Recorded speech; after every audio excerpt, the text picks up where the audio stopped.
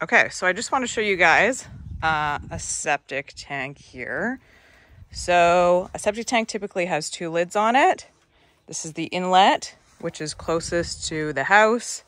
This is the outlet that's furthest away from the house.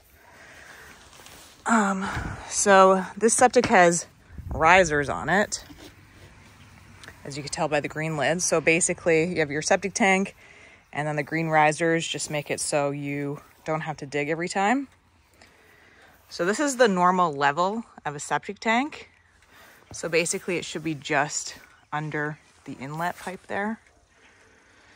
If we take a look at this side, this one actually has a filter. So a lot of the newer systems have filters. So these need to be cleaned like every 6 to 8 months. Pretty easy to clean. You just pull them out, rinse them off, and put them back in. So yeah, so that's basically a septic tank. Should get it pumped about every 3 to 5 years, depending on how many people you actually have in the house. There's 4 people, about every 3 years. Only 2 people, about every 5 years. And of course, they're just going to pump out all that thick stuff on the top, which is just like the crust. And then there's like a sludge on the bottom that they pump out as well. Now, in the house, you can usually find your septic or the direction of the septic tank. There's a big black O pipe that'll be leaving the house out of your basement.